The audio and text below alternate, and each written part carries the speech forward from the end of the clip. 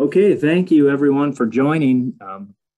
We're going to go ahead and get started. It's about 7:04, and the folks have started to dwindle down as far as who's popping in. Got about 87 folks online right now, so really appreciate everyone's attendance tonight. This is the Southwest District Fisheries Informational Meeting. My name is Tony Barretta. I'm an Assistant Division Administrator with our Fisheries Division, leading our fisheries management team. And we got a great program for you tonight with updates from a statewide basis and a lot of details of work and plans going on in the Southwest District. Okay.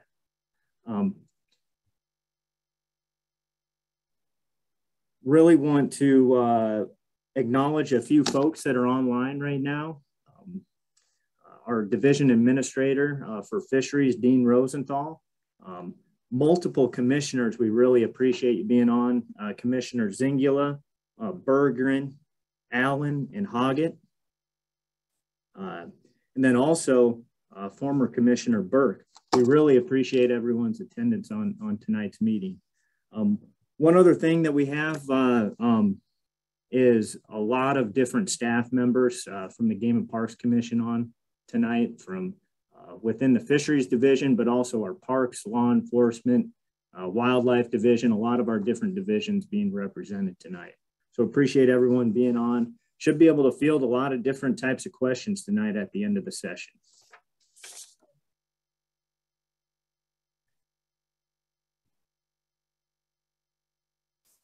Try to click ahead in my program here.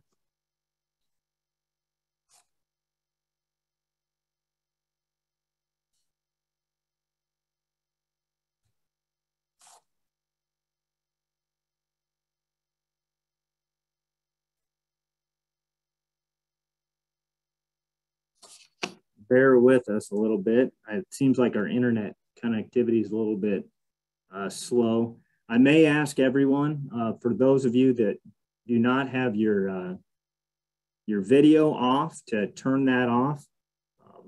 So we're asking everybody to click on mute.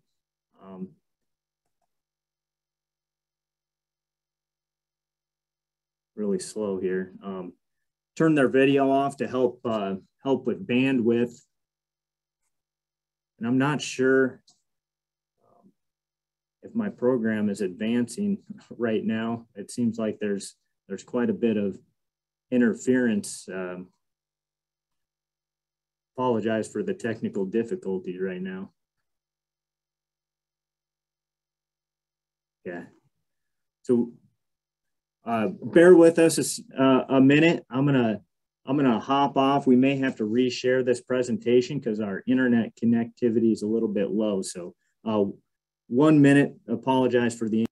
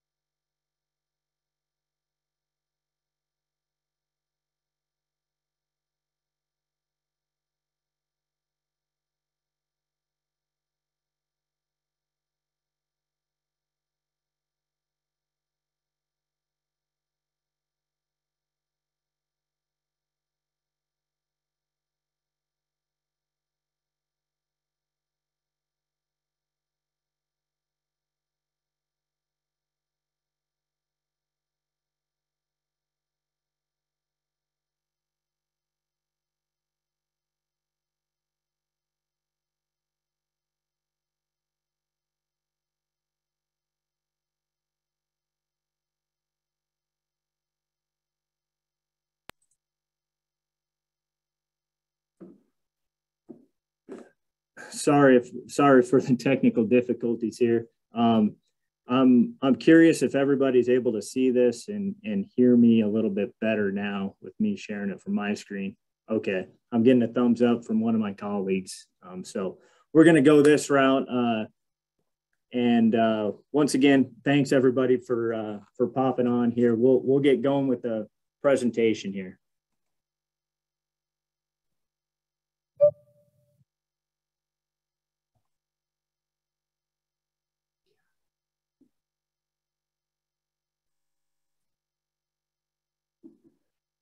So like I said, want everybody to click mute, turn their video off.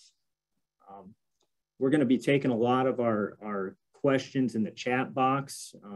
So as questions come up, use this chat box at the bottom of your screen to submit questions, comments, that sort of thing. I want to talk about things that are new for 2022. Hope everybody has had the chance to peruse and pick up the new fishing guide for 2022.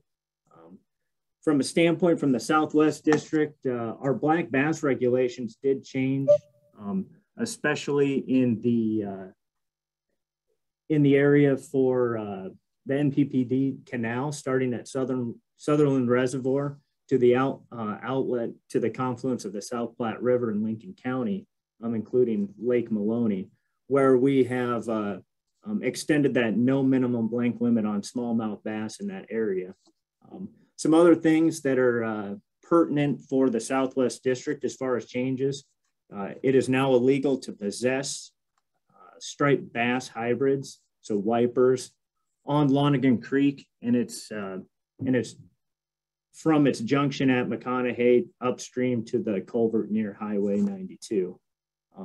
And then a few other changes that deal with our paddlefish, no live bait fish, but are in other areas of the state. So want everybody to be aware of new changes.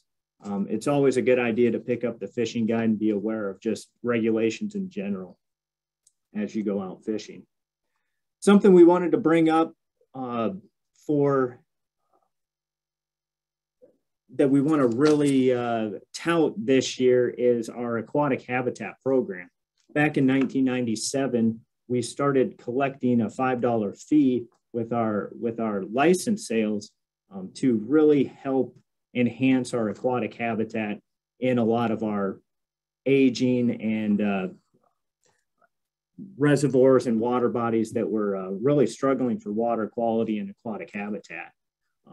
This year, 2022, marks the 25-year anniversary of that program, and we're celebrating that in a number of different ways. One of those ways is going to be a marquee event at Conestoga State Rec area, where we will be having a big event on June 18th, where we're going to promote a lot of the things the Aquatic Habitat Program has done, and we're going to promote Nebraska fishing in general. This program has been very impactful over these 25 years, spanning the entire state, the geographic range of the entire state. And we've done over 130 projects throughout this time, impacting many anglers and providing better water quality, habitat, and angler access.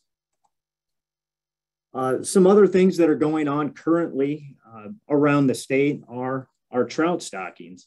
We're stocking catchable size rainbow trout currently. Our trucks were out and about starting this week and stocking them all over the state. Rainbow trout, these rainbow trout stockings are very beneficial to different fisheries for people to really get folks out fishing in this early part of spring. It's a great opportunity to take children and people that are new to fishing, because you can catch these fish readily. There's usually high catch rates. You can use simple techniques for them, and it can provide a really positive atmosphere when you are fishing. Speaking of taking people fishing, we are going to do a Take 'em Fishing Nebraska campaign again this year. This has been a great program that we've run the last couple of years, where we really want individuals that are in tune with fishing, are veterans of fishing, to take kids, take new people out fishing, and even take people that maybe haven't fished in a long time back out fishing, reintroduce them to the sport.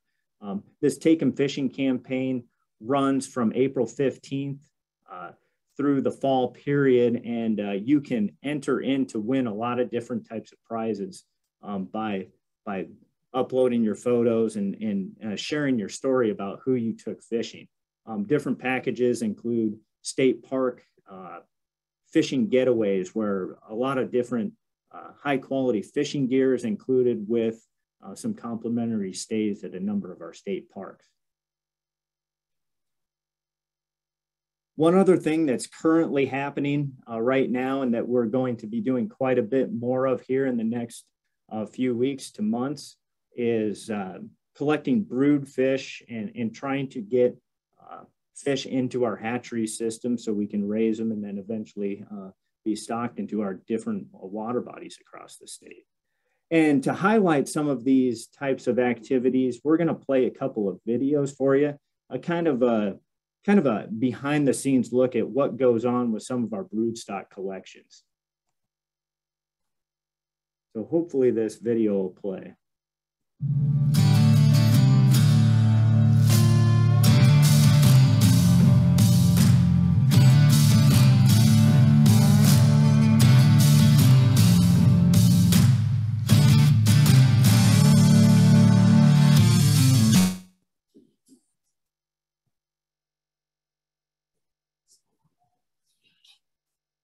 What's that?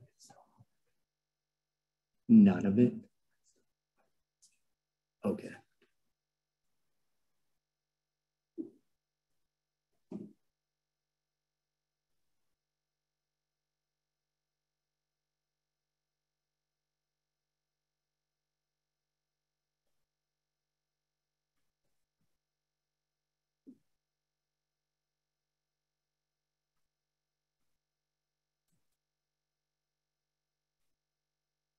So apologize for the quality again. Was told by one of my colleagues that the video wasn't working very well, and so probably going to skip this next one too. So once again, going off the cuff here, having some issues. We did this program last night, and everything went off without a hitch. So anyway, at this point, I am going to turn it over to our Southwest District Supervisor, Brad Eifert, who's going to be talking about some of the projects that are going on in the Southwest District.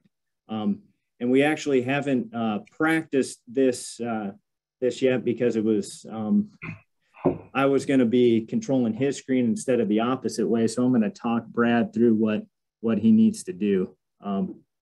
Brad, on top of your screen view, on the top, you can click on that options, and you should be able to request remote control from me.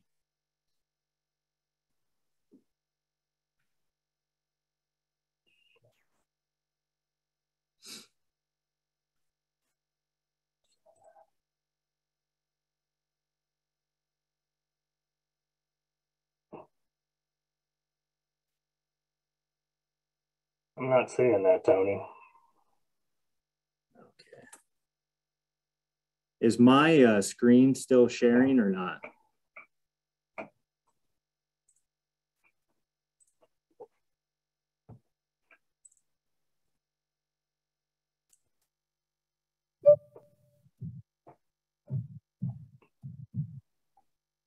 There, we got a map.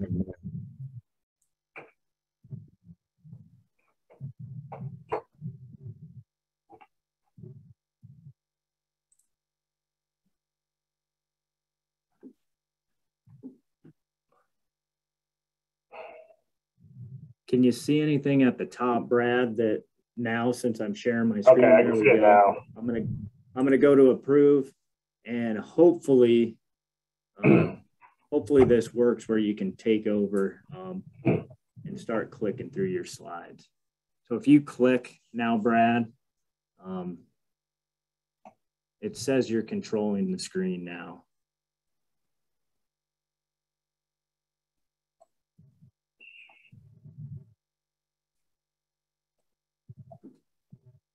pretty choppy out here, Tony. Our bandwidth says we're real low, but we'll give it a go. Can you understand me and see me on the video right now? Yes, I can hear you. Okay, we'll give it a go then. Yeah, apologize for all these technical difficulties here. Yeah, my name is Brad Eifert. I'm the current district supervisor for the Southwest Fisheries District out here in Kearney. In Kearney here, we have two fisheries management staff that work out of our Kearney office, as well as a research biologist. And then we also have fisheries management staff that works out of our North Platte office and also out at Lake McConaughey and at Ogallala. In addition, we have hatchery staff that works at the North Platte hatchery and also down at Parks at the Rock Creek facility.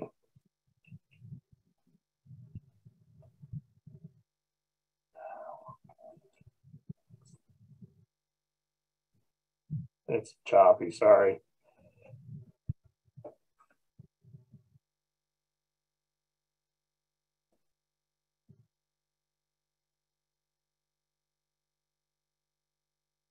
All right, we'll try this. The Southwest District contains 30 counties here in the southwest part of the state. You know, we have a population of over 350,000 people that live in this part of the state of Nebraska, which is about 18% of Nebraska's complete population. In our district, we have over 180 water bodies, totaling about 72,000 acres of water when everything's full. This comprises over 60% of the public water in Nebraska. We have Lake McConaughey, which is Nebraska's largest reservoir on the western edge of our district. And then we have 11 other reservoirs in our system that are over 1,000 acres in size.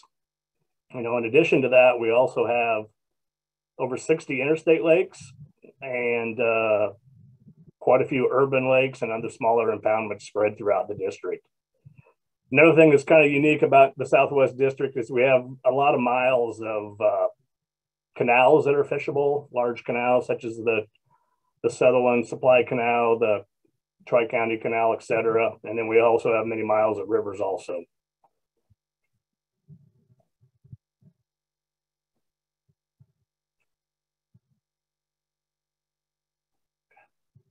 Just to click every time twice.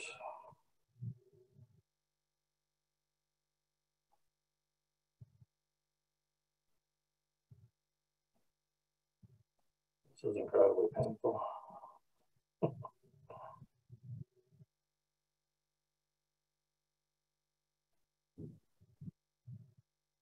All right, Tony mentioned that the Aquatic Habitat Project in Nebraska has been around for 25 years now. And that previous map, if we can get back to it.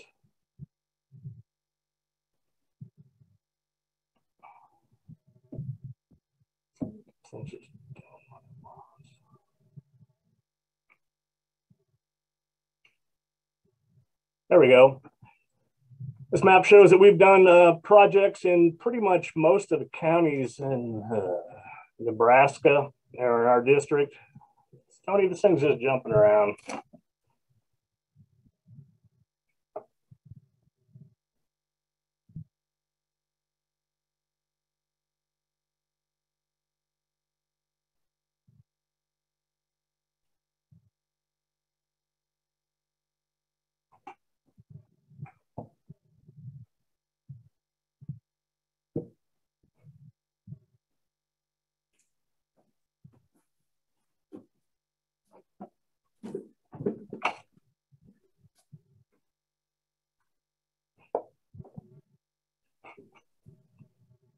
It's just doing what it wants to do, Tony. It's going forward on its own. Okay, hey, sorry, Brad.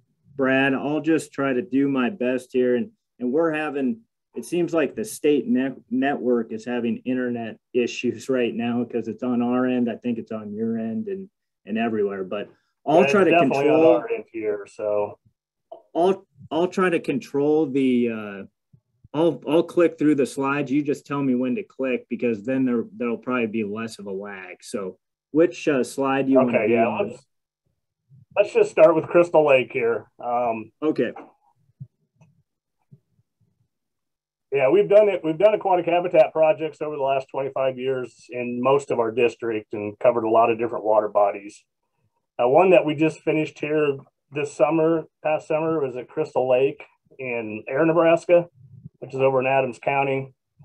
This little pond was created back in the 1880s as a lake to harvest ice out of.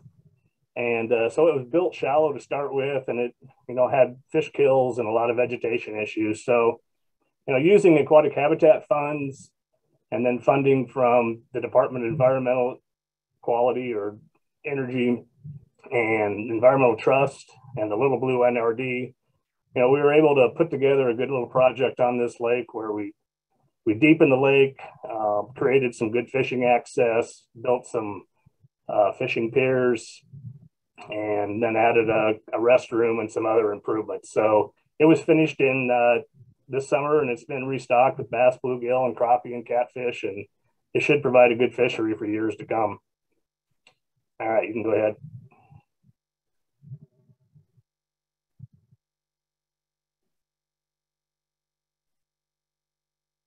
Victoria Springs State Rec area is our oldest state rec area in the state, and it has a small pond on it that was renovated back in 2013 using aquatic habitat funds. Since that aquatic habitat project, the water in there is real clear now since we deepened it and removed all the rough fish.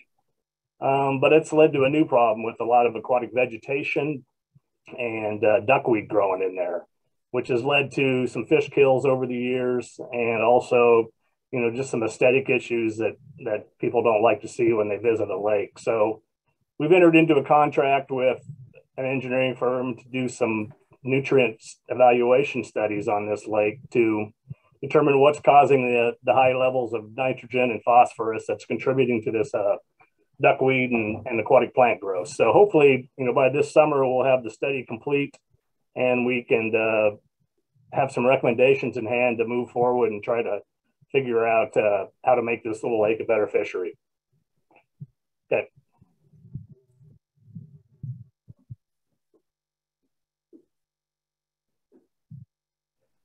Harlan Reservoir is a second largest reservoir in our district, and it has several large coves on it that provide critical habitat for shoreline species such as crappie for spawning areas and for rearing their larval fish. And in the past we've spent some aquatic habitat dollars down there doing some projects on Gremlin Cove and Patterson Harbor down on the lower end of the reservoir.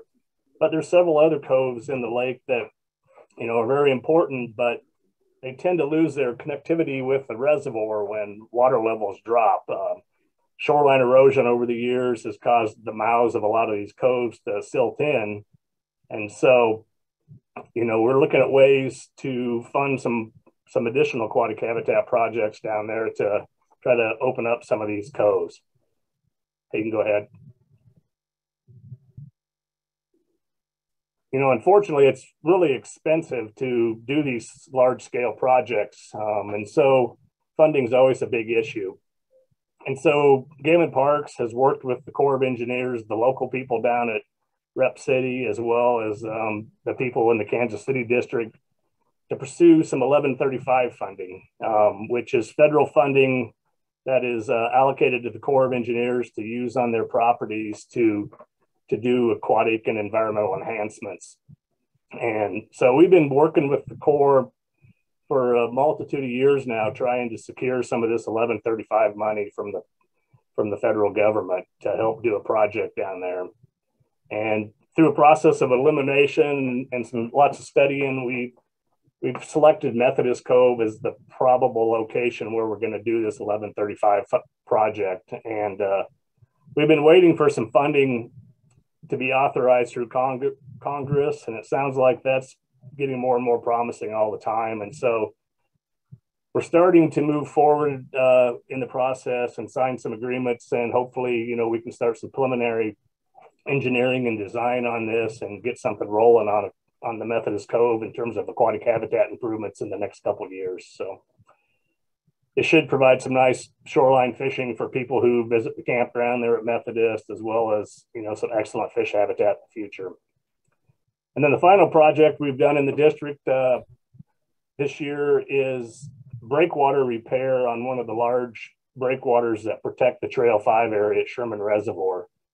Back in 2005, 6, and 7, we did a great big aquatic habitat project up at Sherman where we spent several $1 million protecting cove habitat in that lake, and it's been very successful. But we did have a little damage on this one we had to repair, so we used some aquatic habitat funding to repair that this summer. All right, go ahead, Tony.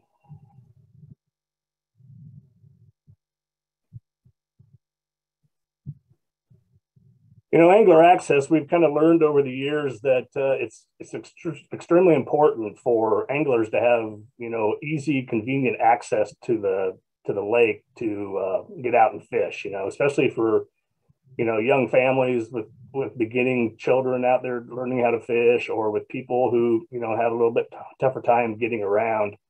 So we've, in recent years, we've developed an angler access program where we've dedicated funding to improve angler access on many of our water bodies. Okay, you can go ahead.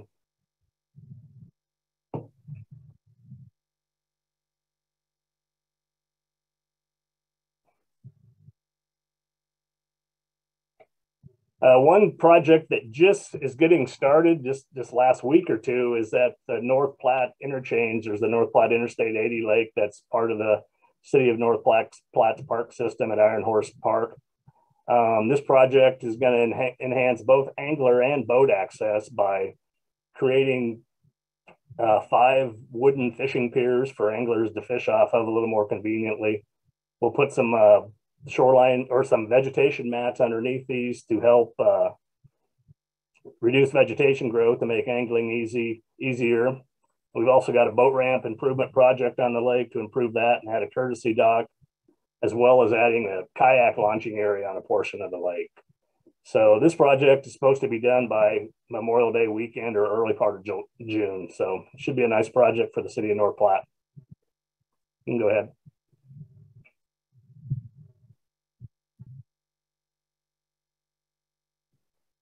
Interstate lakes have been very popular for anglers over the years because they typically provide really good shoreline access for bank anglers who are, want to fish these lakes to catch bass, bluegill, crappie, etc.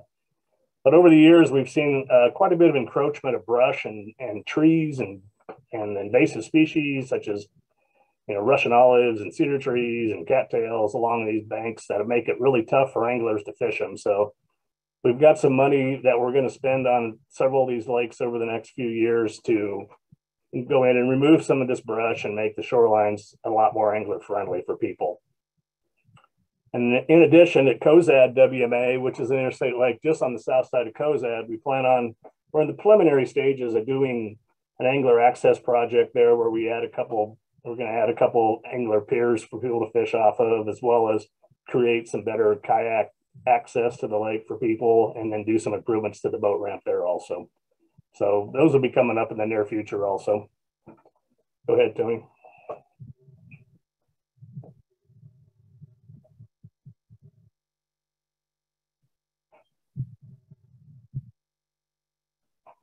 Boating access projects. Considering most of our we have a dozen or so large reservoirs in our district, and all these reservoirs were constructed with the purpose of using the water in the summer for power generation and irrigation. So we see large fluctuations in all these reservoirs during the summer months. So it can be a real challenge to get boats on some of these water bodies and keep the ramps open on a all summer basis. Right now, we've got several major projects going on in the Southwest District where we've got new ramps in the process of design as well as in construction. And the next few slides will highlight some of those. Go ahead.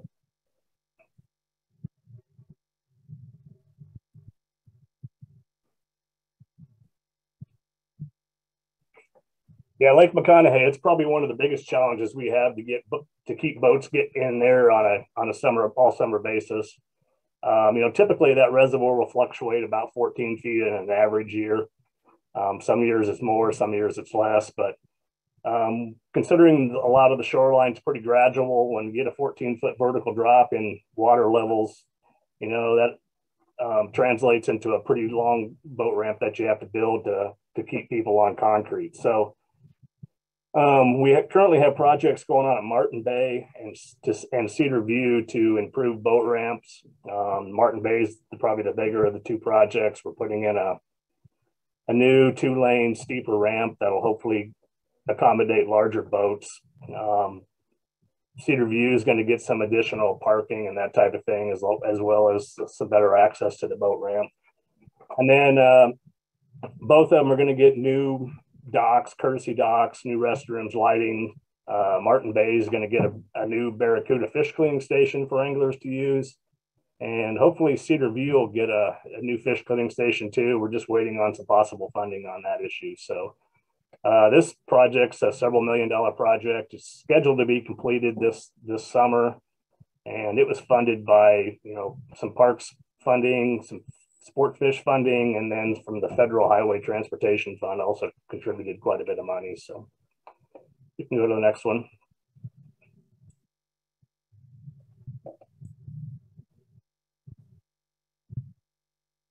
Enders Reservoir, one of the southwest reservoirs in the far southwest corner of the state. Enders has long suffered from low water levels and very difficult boat access. Currently, we don't have any concrete ramps available on the reservoir.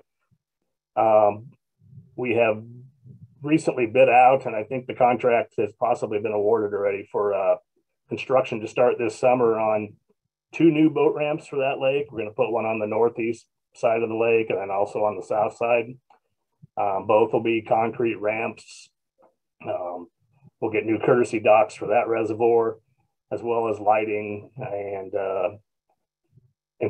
better parking. There'll be a breakwater that's put in on both of them to help reduce wave activity and that type of thing. So that project should be getting started sometime during the summer here, and hopefully will be done, by late fall or first part of 2023.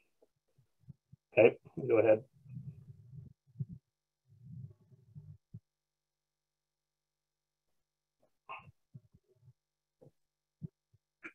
The next boat ramp project is going to take place at Phillips Canyon Reservoir.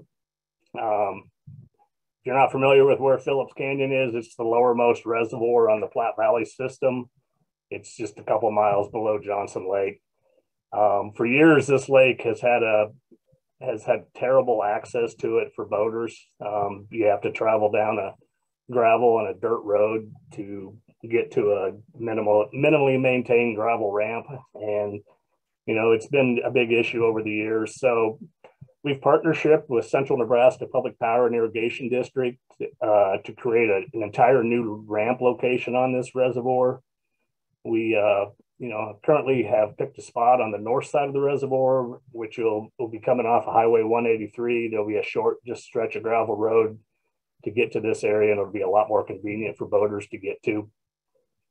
We've got the project has currently been designed already, and it calls for a new concrete boat ramp, new dock, and improved access road and lighting and a restroom. With our partnership with Central, Central has volunteered their equipment and time to do a lot of the dirt work for the project and improve the access road. And then Game and Parks will cover the cost of the actual boat ramp construction and the lights in the bathroom and that type of thing. So we're hoping this can go out to bid this summer and hopefully be completed by the fall of 2022. So, all right, you go ahead.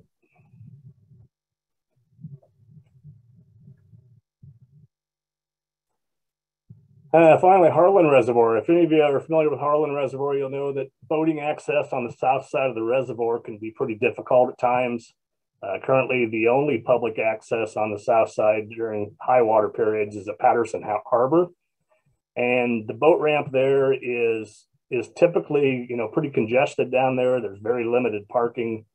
And so we've kind of partnered up with the Corps of Engineers down there and talked about some different ideas, and the local Corps staff down there in Rep City has came up with this location. It's a cove just right to the east of Patterson Harbor, where it looks like if we, with a little excavation and dirt work in that cove, and we could probably put a boat ramp and a new parking area in there.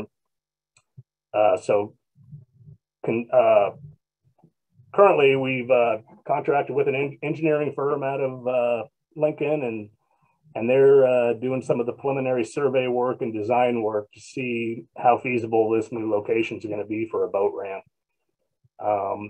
Whether or not it gets built in the next few years is obviously going to depend on funding, but it would be a very nice amenity to have down here to get more people into the reservoir.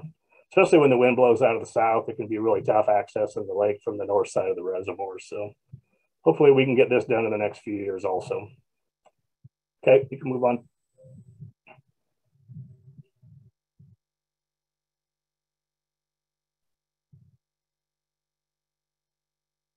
And the final boat ramp projects we've had in our district are a couple small interstate lakes just by Kearney, Key West, and Bufflehead. We had some severe flooding in Kearney back in 2019, and both these areas were devastated by the flood. And it took a while to work through some of the FEMA federal funding, but we've got that done. And so now both areas have new and improved parking lots and new concrete ramps and are open for the public again. So popular little areas around Kearney. You can go ahead.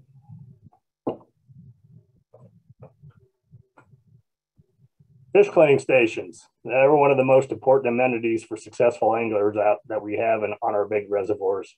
You know, people really like using these after a successful day on the water. And Fisheries Division and Parks Division have worked closely for the last couple of years to secure some funding to upgrade fish cleaning stations to these new Barracuda units, which are industrial, specially made just for fish cleaning. They have industrial grinders in them that don't get plugged up near as easy.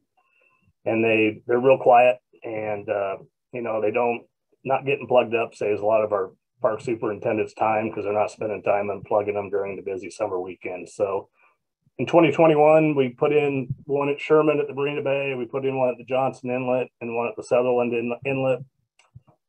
We're looking in 2022 of putting one in at Martin Bay at McConaughey and hopefully at Cedar View, pending some funding. And also at 3 of the Southwest reservoirs, Enders, Red Willow, and Swanson.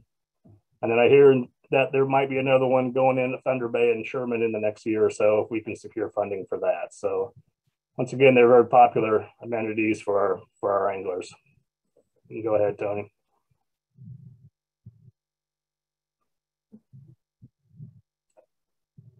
Let's move on to stocking some fish. You know, stocking fish is a very important part of our fish management in a lot of our reservoirs and even small bodies of water. The Southwest District has a fish stocking request this year of 46 over almost 47 million fish, comprising 16 different species. We're stocking everything from catfish to, you know, bass, northern pike, muskies, but the majority of the fish we're stocking this year to make up that 46 million is going to be walleye and they'll be stocked as fry. We got big fry walleye stockings going into McConaughey, Harlan Reservoir. We're putting some into Sherman, Johnson, and I think Enders is the other one we're looking at for this year for some fry stockings. So that comprises a big chunk of it, but we're also stocking almost 2.3 million walleye fingerlings. And you'll also notice we stock quite a few larger fish, such as larger channel catfish and catchable rainbow trout. You know, and I'd really like to thank our hatchery production staff who works at our 5 facilities we have across the state. You know, these guys and gals, they do just a phenomenal job of raising the fish that us managers request to stock in our lake. And, you know, very seldom do they tell us that they can't produce that. They'll try to do whatever we ask them to do. And generally they're pretty successful at it. So if you see these folks out, you know, stocking fish on a ramp, make sure you give them a big thank you next time you see them, because they do a lot of important things for fish management in Nebraska. All right, next. I just wanted to talk a little bit about how we do stocking strategies for fish in Nebraska in our district. And I'm using walleye as an example, but this same scenario works for a lot of the different species that we stock. Fry are fish that are just newly hatched. They're 4 to 5, 6 days old, and then they get stocked right away in the reservoir. We stock these at a high rate because the mortality on them is pretty high in the reservoir, but also the cost of producing them is a lot less because we don't have to keep them in the hatchery near as long. But we found, especially like at Harlan Reservoir, that fry has worked the best of any of our walleye stocking strategies, so we've stuck with that. And some of our research has also shown that it's worked pretty well at Calamus and Davis Creek. And so, we've been doing it at Sherman and Johnson, and we're going to try it at Sherman for the first time this year, as well as stocking fingerlings there. And then McConaughey, we're going to stock a pretty large chunk of fry in that reservoir this year also. And we also stock as fry wipers a lot of times, and we'll stock sauger and sawguy as fry also. Fingerlings, are fish that are typically 1 to 2 inches long. Sometimes we'll get them up to 3 inches. They spend about 6 weeks in the hatchery ponds, growing up. And, the stocking rate on them is typically 50 to 100 per acre. And listed on that slide there are some of the lakes where we're stocking walleye fingerlings this year across the state. We also stock a lot of other species as fingerlings also. And then finally, with advances in our hatchery system, they're getting pretty good at growing fish. And so we've been stocking a lot of advanced fish in recent years, especially advanced walleye, advanced muskies, obviously trout, or we stock them at a larger size. But, it costs a lot more money to raise these fish. They got to stay in the hatchery a lot longer. We're feeding them some high dollar formulated foods and also a lot of minnows. And so, they're pretty expensive, but we typically get better survival on them. And so we've been trying those in quite a few different places across the state. So we've had pretty good success with that. Okay, you can go ahead.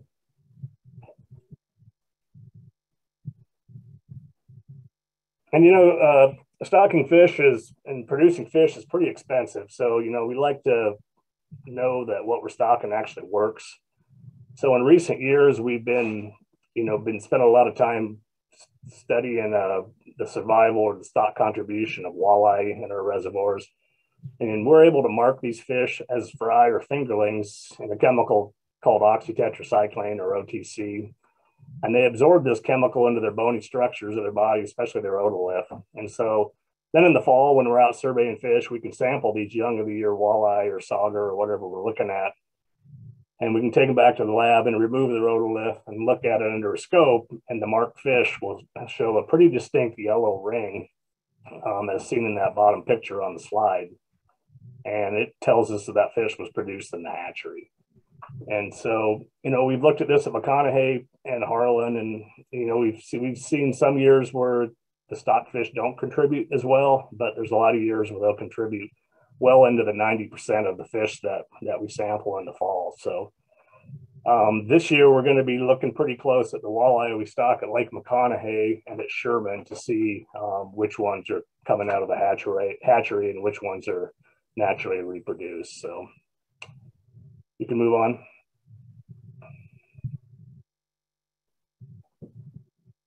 As Tony mentioned earlier, trout stockings are going on, so I won't spend much time on that. We've got about a dozen lakes that we're stocking with trout. Some of them have already been stocked already this week, and it's always a popular program for people.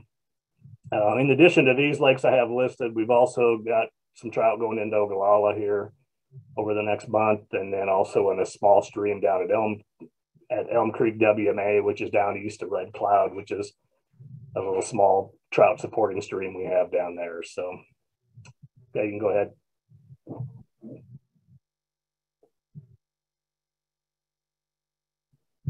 And finally, if you're interested in what we're stocking for fish, I'd like to direct you to our website, outdoornebraska.gov. We have a database where you can search any of your lakes or by species and find out what's going out. Our hatchery folks do a really good job of updating this as soon as they stock fish. So if you have any questions on what's going into your lakes, feel free to go to this site and it'll tell you everything you need to know.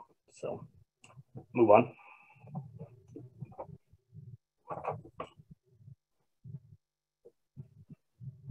I wanted to speak just a little bit about some of the road-known renovations we have. We don't do a lot of them in our district, but we do work on some of our small waters each year.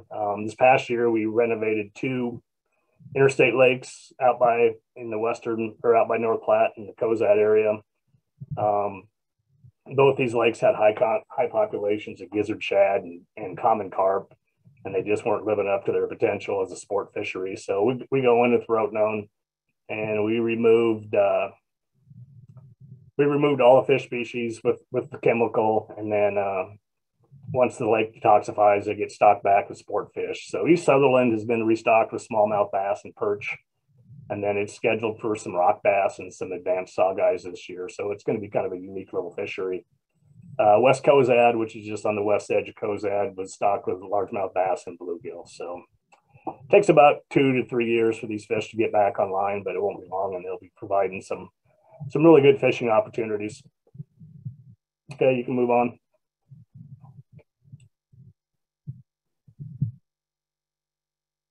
Fisheries research. We have a lot of fisheries research going on in the Southwest District.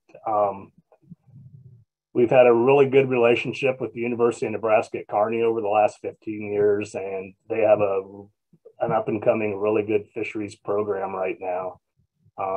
In our office here in Kearney, we have Dr. Keith Copel is in charge of research for the Game and Parks for this part of the state, and he works really closely with Dr. Melissa Woolner from the University of Nebraska at Kearney. And between the two of them, they coordinate 4 to 5 grad students each year on various projects throughout the district. And over the past few years, we've done a lot of work in Harlan, doing research, evaluating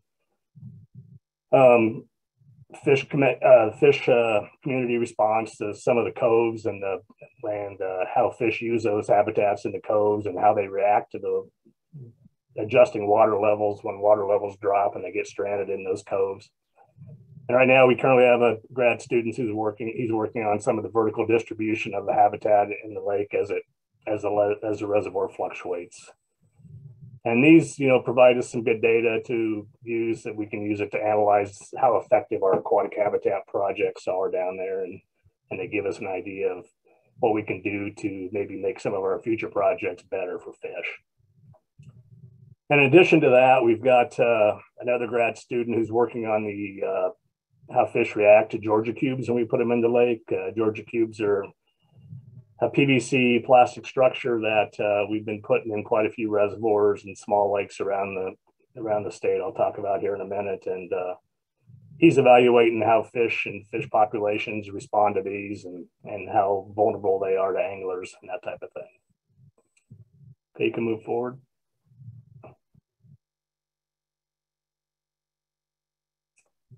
Lake McConaughey has been a big it's been a location with we've really increased our research presence on that reservoir since 2015. I think we've had about 6 different graduate students who have done big projects out there since then. Some of our first projects we did out there looked at, fish communities and population dynamics, where we looked at all species to gather age growth information and size distribution and that type of thing.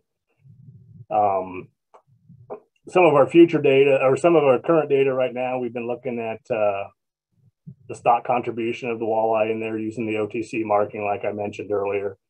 We've done quite a bit of work working with white bass and trying to determine where they spawn in the reservoir and how we can increase their densities out there. We have this colorful little map you see here was created by one of the grad students to determine some of the high density areas on the lake where predators are present, such as smallmouth bass and white bass.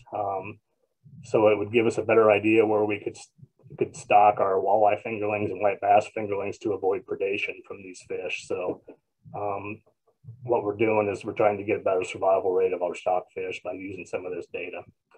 And then we currently got a grad student out there right now who's working with some data and doing some modeling to see what potential regulation changes would have, what impacts they would have on the fisheries. So we're getting a lot of research done in this part of the state, and it should provide for better fishing in the future for everybody. So move ahead.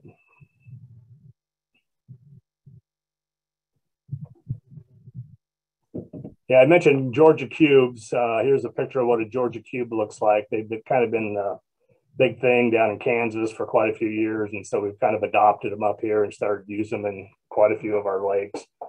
We received a pretty sizable grant from the Bureau of Reclamation a couple of years ago to purchase the materials and build these and place them in Bureau-owned reservoirs. So the 4 Southwest reservoirs down there are getting some of these made right now, and they'll get deployed here this summer as soon as they get constructed.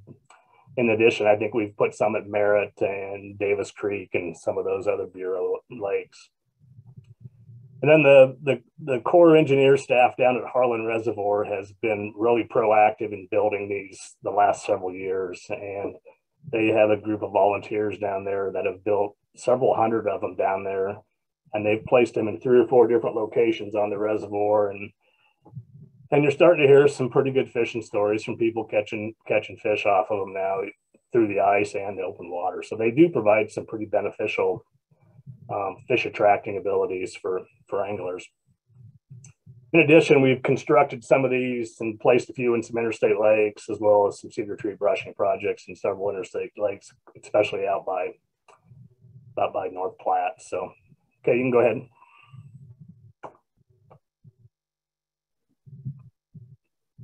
I'm going to kind of shift over here and talk about water levels now and what we're predicted to see in some of our reservoirs this year. You know, a lot of our reservoirs fluctuate a lot every year. And some of them don't have a dedicated water source, so there's no guarantee they're going to fill. You know, we're real fortunate. Sherman Reservoir, we see it fill every year.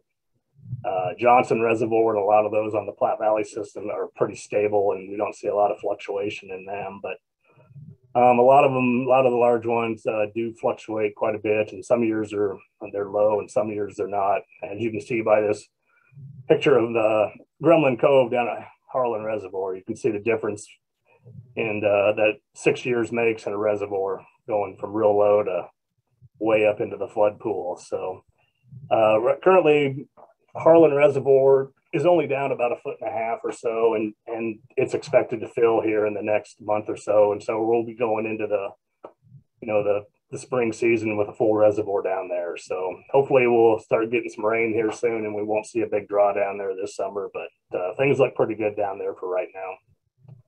You can go ahead.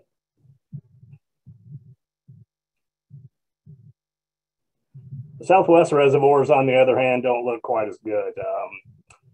You know, Medicine Creek is kind of an exception. The creek that feeds it has a pretty stable water supply. And so currently right now it's almost full. It's only down about 1/2 foot and should be full here in the next few weeks. The other 3 reservoirs, on the other hand, are down quite a ways, with Enders being down the furthest. It's down about 31 feet, only has about 19% of its capacity. And Red Willow and Swanson, they're both just slightly under half full. So, you know, unfortunately, we're not seeing a lot of gains and elevations down there over the years. And so they're just kind of holding on right now. And, you know, hopefully we can get some more precipitation to help fill them up this year and not have real dry summer. Otherwise, we might see them drop even farther. So you can move on.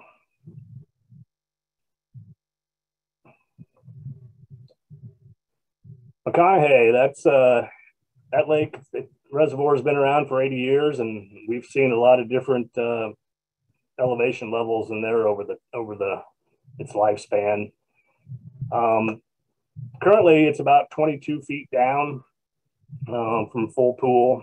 From talking to Central's engineers the other day on the phone, they think maybe it's going to come up another couple feet maximum before it starts to drop again when they start releasing for irrigation. So we're looking at starting the season or having a high elevation this year of about 20 feet below full pool. Last year we saw about a 16-foot drawdown. In average years, I think the average drawdown is about 14 feet. So Unfortunately, the snowpack in the mountains is below the 30-year average right now, so we're not expecting real good inflows coming in this year. And so McConaughey is going to have a lot of sandy beaches this summer for the tourists to use. So we can move to the next one.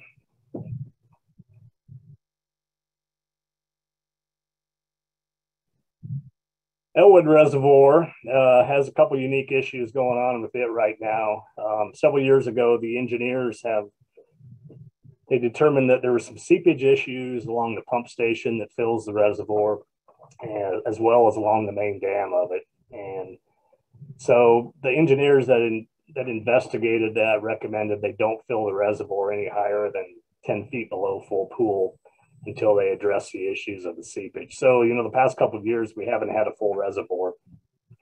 Right now, the lake's down about 30 feet. From talking to Central's engineers, they plan on running water into the reservoir here starting in April. And their current plans right now are to fill the reservoir up to an elevation of 10 feet below full pool. So by, middle of May, we should see a lake that's 10 feet from full pool. So, and then I would expect operations next year to be kind of similar to what they were this year. We'll probably see ourselves about 30 feet down by the end of the summer again. So we can go to the next one.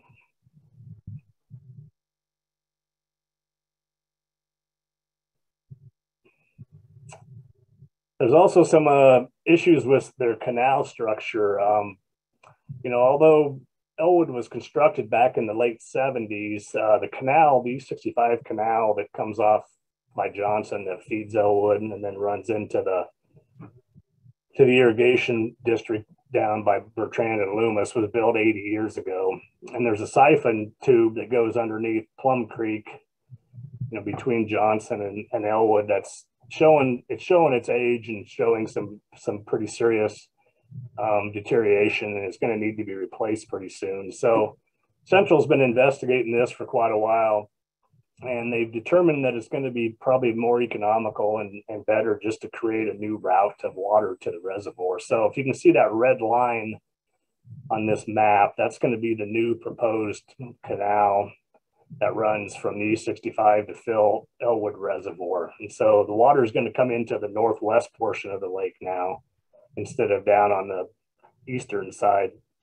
And this one's not going to require any pumps to fill it. Gravity is going to allow the water just to flow into the reservoir without having to pump it. And then they'll end up releasing the water out of the same place where they currently release it now, and then go back down into that E65 canal. So they've received a pretty good chunk of money from the Nebraska Water Sustainability Fund, and they've started the design process on this, and they hope to start, some land acquisition and some construction on it later this year, I believe. So, or maybe next year, but it's going to happen, it sounds like, which is going to change the way Elwood operates a little bit. But okay, moving on to angler surveys. You can go ahead, Tony. Angler surveys are something we've been doing for quite a few years now, and they provide us with a lot of good information from our fisheries, based on total harvest of fish and catch rates of fish and the amount of anglers we're having out there and angler success and just a whole variety of things. And the data we collect off that provides a lot of information for us to make management decisions. Well, we got a few questions we'd like to get answered at McConaughey this year, and so we've contracted with the University of Nebraska co-op down there in Lincoln and the Fish and Wildlife Research Unit. And we're going to do a couple pretty major creel surveys at McConaughey this year, assuming we can get some people hired to do the job. We're really struggling to find some help, but we're looking at doing an April and May nighttime dam creel, where we just interview people who are fishing the dam at night during those 2 months from sunset to sunrise. And then at the same time, we're looking to do an April to October creel survey on the main reservoir. And so this will allow us to, gather some pretty important information, and, hopefully will help us make some educated decisions in the future on how we want to manage the different types of fisheries out there. The other big creel survey we have going on this year in the district's at Sutherland Reservoir. This one, is a kind of a biennial creel that happens out there in conjunction with NPPD and the co-op. And so you'll probably, if anybody fishes that reservoir, you'll probably run into an angler survey clerk out there also this summer. So that's going to run from April to October also. So if you have one of our survey clerks contact you, take the time, to talk to them a little bit and answer their questions, because the information you provide is extremely important for how we make our management decisions on these water bodies. All right, you can go ahead. I just wanted to talk just briefly about fish population surveys. I'm not going to go into it in too much detail, but we spend a lot of time doing fish population surveys using primarily electrofishing gill nets and trap nets to evaluate, long-term trends of our fisheries, and to evaluate our regulations, and to evaluate our stockings and that type of thing. It's how we collect the data to make a decision. So we use electrofishing a lot to collect largemouth bass, flathead catfish, and broodstock and that type of thing. Gill nets are our primary method we use for collecting open water species in our reservoirs, such as walleye and white bass, species such as channel catfish and gizzard shad. And then we use the trap nets to capture shoreline species such as bluegill, crappie, and that type of thing. And why we use this data for a lot of our management decisions, but we found that anglers like to use this data also. So you can go ahead, Tony. So we've made this data available to anglers now, and we all send our information into Lincoln, and we publish a annual fishing forecast every year, which shows all the reservoirs we've sampled for different species of fish, and which ones have the most fish and which ones have the best fish, biggest fish, etc. So it's become a pretty popular piece of information for anglers out there. And you can find this document on our website at Outdoor Nebraska, or it's in our district offices or wherever else permits are sold. So I'd encourage you to pick one up. It has some pretty good information in it. You can go ahead.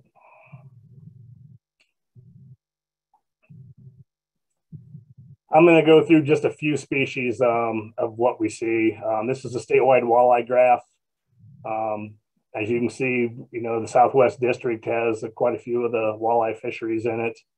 We break down the net catch by the number of fish we catch per net, and then we break it down by size groups. And so you can take a look at this graph, and you can look and say, hey, that a lake like Sutherland or Maloney has high density of fish, and most of them are less than 20 inches long. And so that'd be a good lake to go to, maybe if I wanted to try to catch a limit of eater size walleyes. If you're into bigger fish, you can look and say lakes like Merritt, McConaughey, Elwood, Sherman. They got some pretty nice blue bars on top that show they have quite a few fish over 20 and 25 inches. So you might want to go over to target those, And then we do see, some lakes, and Merritt and McConaughey are both pretty good examples of that, where, you can go there and expect to find both small fish and big fish in most years. They're both pretty phenomenal fisheries right now. So you can go ahead, Tony.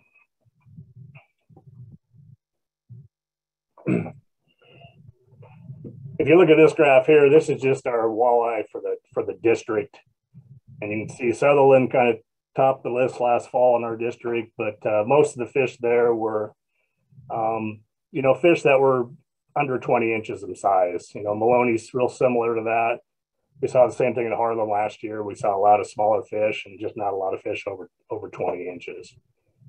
If you wanted to catch those bigger fish, like I say, McConaughey, Elwood, Enders, and Sherman all had some pretty good bars of bigger trophy size walleye coming out of those lakes. So just to give you an idea of what we have, things don't change a whole lot on an annual basis in our district. It stays fairly constant.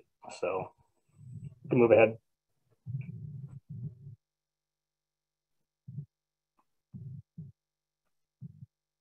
I included this because we've been stocking sauger in our canal system since I think 1998 was the first year we introduced them in there.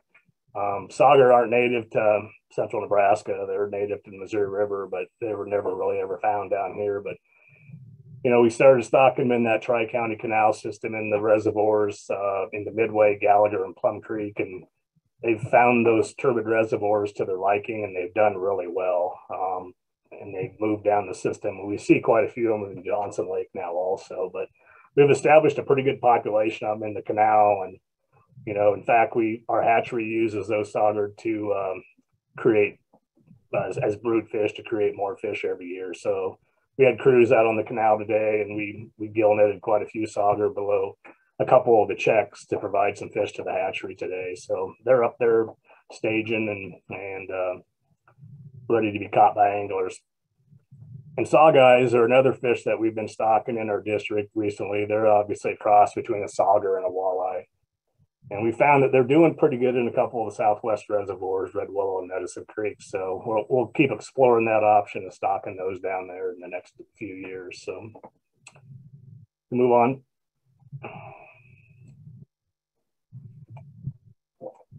Wipers. The Southwest District pretty much rules the world for wipers in Nebraska. We have pretty much most of the wiper fisheries, with the exception of just a few others in the state. But Swanson this last year led all the lakes with pretty good numbers of fish, lots of them under 20 inches.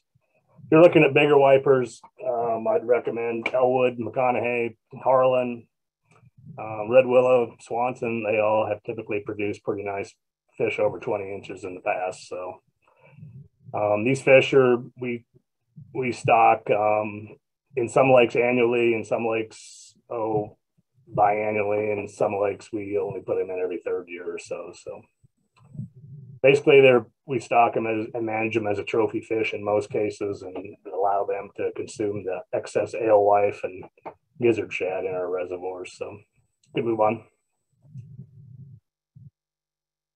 And as with wipers, our next lake, or white bass, our district has a lot of white bass fisheries in it also. This last year, Harlan was just off the charts for white bass, as it was in 2020 also. So anglers should really expect some pretty good white bass fishing down at Harlan over the next few years. That high water we had in 2019 really helped them get a couple good year classes off down there, I think. But you can see most of our other reservoirs have pretty good populations of white bass in them also. So we can move on.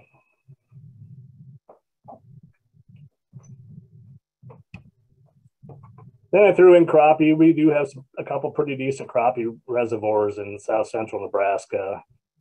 Johnson last year had a lot of fish in it.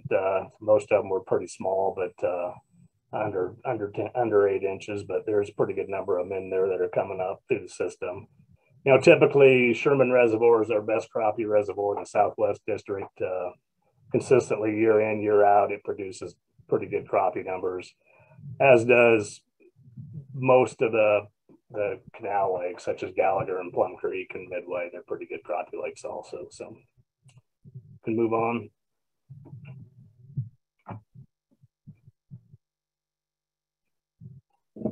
And I kind of went through those fast, but if any of you are interested in more detail on individual reservoirs, I'd really encourage you to go to our website. All the biologists, not only in Southwest District, but across the state, put together some pretty detailed sampling reports each year on what they find in most of their major water bodies.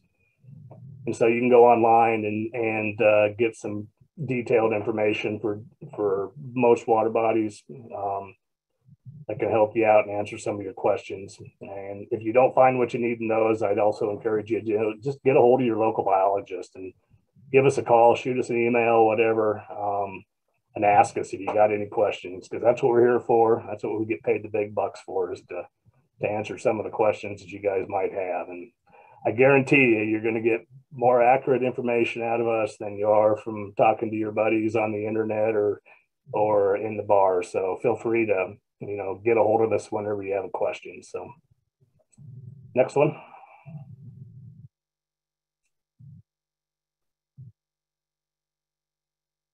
And the final topic of the night is aquatic invasive species. You know, it's something that we wish we wouldn't have to deal with in our state, but unfortunately we do. Um, you know, things like the zebra mussel and the silver and the Asian and the big head carp, they seem to get a lot of publicity in the newspaper and on TV, and there are two pretty major threats we have. But invasive species can be a lot of other different things. You know, we see some crayfish that are invasive. We see a lot of plants that are invasive anymore. Lots of other fish species are invasive. You know, even things like a zooplankton can be invasive if in the wrong spot. So we've been pretty fortunate so far in Southwest. We haven't documented the zebra mussels yet. And hopefully we won't see them in the near future or forever. But we do have silver carp and big head carp that have moved up the Platte River system all the way to the Lexington area and up the Loop River, you know, up into the St. Paul area. So be aware of them. We also are starting to find a lot more invasive plants in our reservoirs, such as Eurasian milfoil and curly leaf pondweed. So you can move on to the next one. This next map we're going to show, it shows the distribution of zebra mussels and quagga mussels across the United States. And in Nebraska, the confirmed cases have been the Missouri River, Lewis and Clark Reservoir, and several small impoundments around Omaha. But as you can see, the state of Kansas has a major zebra mussel infestation in almost all of their reservoirs.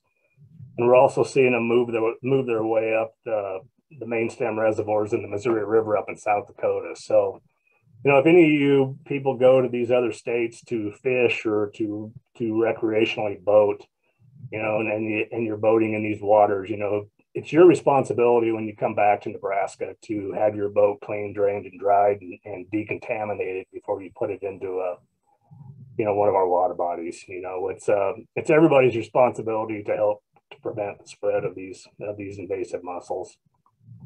The two yellow dots you see, or the yellow squares you see out in western Nebraska, those are actually cases where mussels were confirmed via eDNA, but they never were determined to be established, and so it was just a false positive reading from eDNA readings, I guess. So. But just be aware that people need to be real vigilant about how they keep their equipment clean and so they're not transferring from lake to lake when they're moving around. Next one.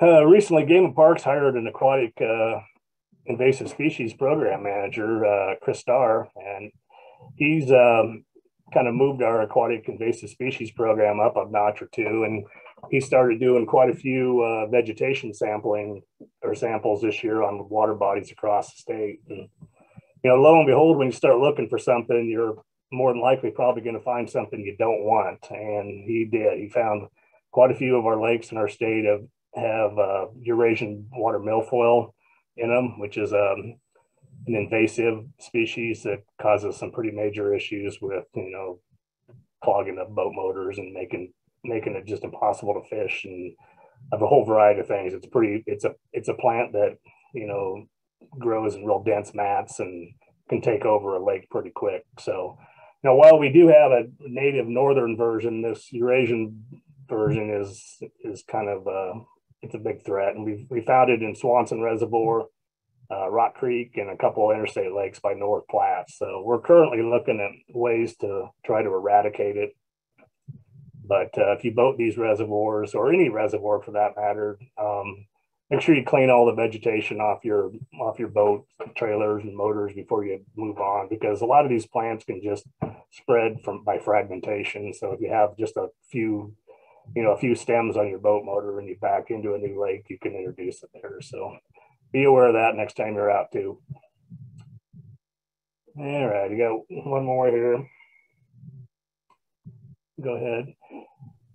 So yeah, I just wanted to talk to you about what we're doing to prevent AIS. Like I said, it's everybody's responsibility to be aware of things and to clean, drain, and dry your equipment. Game and Parks is going to have some technicians out on the ground this year working a lot of our major boat ramps to educate people and to do some boat inspections, but we can't be everywhere all the time. So we rely on the users to be educated and to take part and help cleaning their equipment and taking care of things. We'll also have crews out where we sample most of our major water bodies once, twice, 3 times a month for zebra mussels and veligers. And then we're going to be doing a lot more vegetation sampling this year across the lake or across the state to see what we have for exotic vegetation showing up. So if you're out and about and you see something that doesn't look quite right, get a hold of one of your biologists or your local district office, or that email or address on the bottom. You can contact Chris Starr directly with that and let us know as soon as you find something, because we don't always find everything when we're out and about. So we rely on the users to help us out. So I got one more, I think.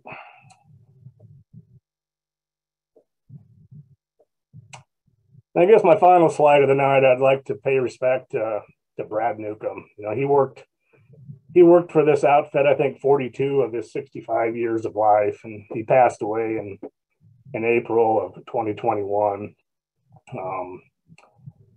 He started his career with Game and Parks back in the 70s. He worked on the Missouri River doing some research out there.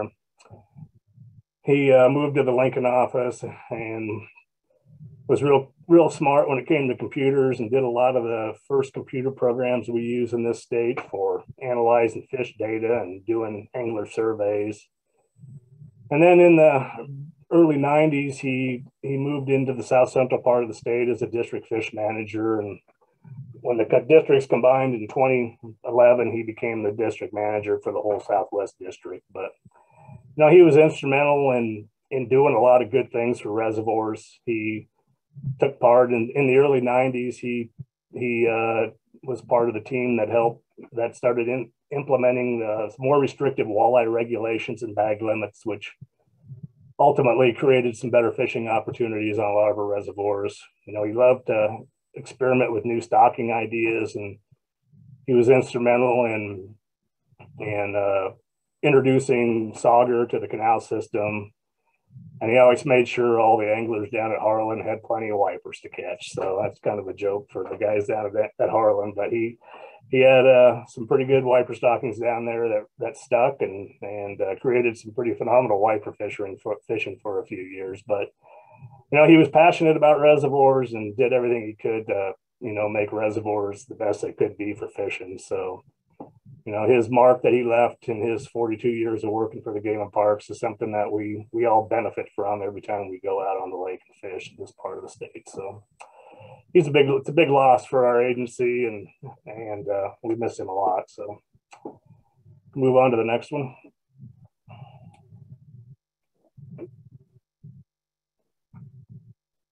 And here's the crew that works in the Southwest Fish District. We got Daryl out there in the Ogallala office, and then Jared and Sean in the North Platte office, as well as Mark Staub, who serves as our district technician out there. And then our newest biologist we have working here in the Kearney office is Alex Engel. So all the contact information is there. Feel free to get a hold of us whenever you have questions regarding your water bodies, and we'll be more than glad to reach out and ask you or try to answer whatever questions you might have. So with that, that's all I have. I apologize for all the technical difficulties. I hope you're able to see and hear and understand most of the things we talked about tonight. So with that, we'll try to answer some questions, I guess. Yeah, great job, Brad, at picking up after we fumbled around there for a while. I think our internet connection is a little bit better now, so hopefully this question and answer period goes smoothly. And appreciate everybody. I mean, we still have 93 participants online, so that's really a testament to the interest and passion all of you have for these fisheries in this part of the state. So Appreciate everybody being on, and I know there's been quite a few questions coming into the chat box. Jordan Cott is going to be doing some of the moderating, kind of directing questions to each of our staff members, and we'll kind of hand things to Jordan. He'll kind of directed a lot of the questions from here. But great job, Brad. Thanks. Thank you. Yep. Thanks, Tony and Brad. We'll start things off talking about the white bass die-offs that have occurred off and on at both Lake McConaughey and Sutherland Reservoir. Tony and or Brad, if you want to talk about those. Yeah, I could probably. You want to start? I mean, I can start. We don't really have any real conclusive evidence on what killed them. We did see a pretty big die-off at McConaughey, and I believe it was June. Daryl Eichner might want to respond to that one, and then I might let Jared respond to what he found at Sutherland for numbers on that one, because they're the two management biologists that work on those areas. So, but either one of you two guys like to respond, Daryl or Jared?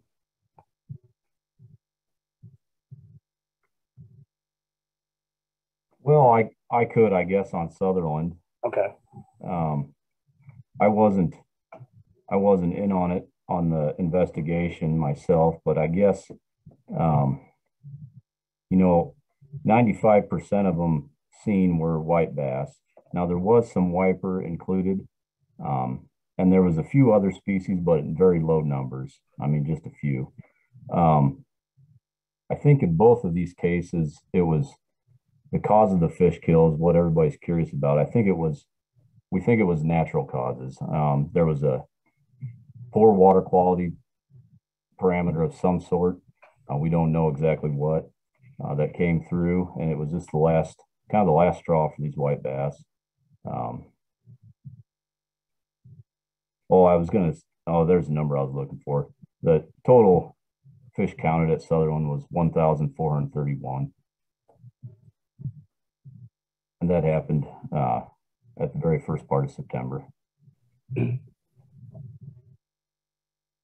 Yeah, we were able to collect a few fish and send them to the lab, but we didn't really get any conclusive results back on what killed the fish. So it's just a lot of times with fish kills, you just don't know what the exact cause was. It's just the right environmental stressors hit them and they succumb to it. So it's unfortunate, but it does happen. I can make a comment on the McConaughey. The die-off, we counted around 1,600. They seem to be all in one relatively similar size group, 16-inch fish, 15, 16-inch fish. Like Brad said, we really don't have a reason why. In the 1,600, the count that we made, there was probably more than that. But again, like so many times, we really don't have reason what the culprit was.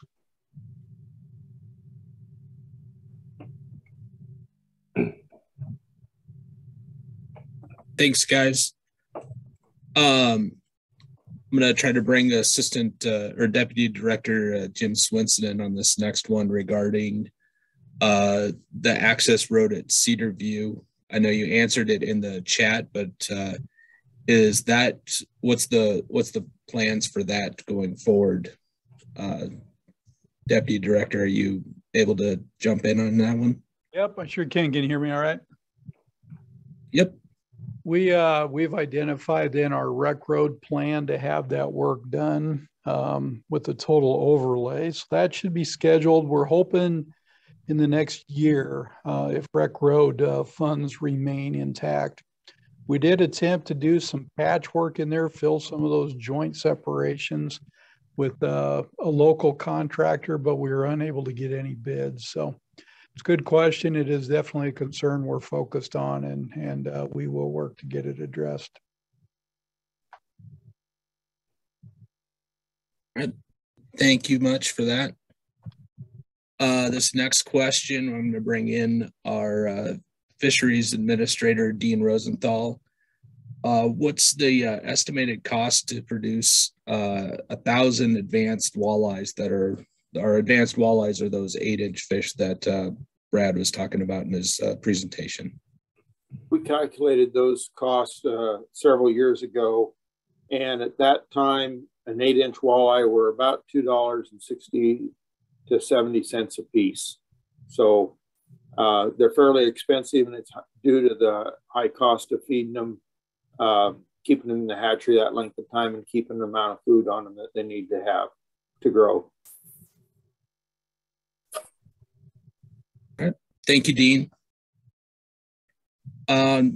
Next one is for Tony, and Brad, you might want to chime in on this as well, talking possibly about specific fisheries, but kind of the philosophy of stocking trout that may not last a while compared to some other species that may be possibly more sustainable in those fisheries, kind of the philosophy behind that.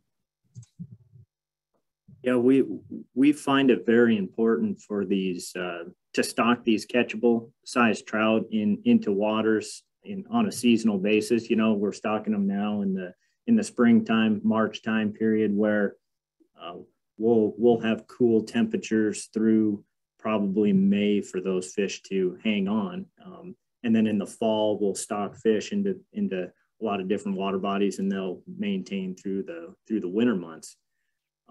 Studies have shown, and some of our evaluations have shown that a high percentage of those fish are utilized. So it's one of those things where these fish are put into these water bodies as put and take fisheries, and they're put in there to be utilized by the angler, and a vast majority of them are. So we find it as a great benefit for a lot of different programs. Like I said, getting kids out fishing, getting new folks out fishing, to be able to enjoy the outdoors and kind of pass that along. And, you know, we have started some other types of put and take or put, grow and take type fisheries in some of our urban water bodies. We've been stocking quite a few bluegill, green sunfish hybrids. It's kind of another type of stocking that creates an instant fishery for folks that are going out and looking for catchable fish. Those are a little bit more sustainable warm water fishery or warm water fish that can sustain throughout. So we're looking at other avenues to stock some of these catchable fish into our water bodies for sustaining those fisheries too.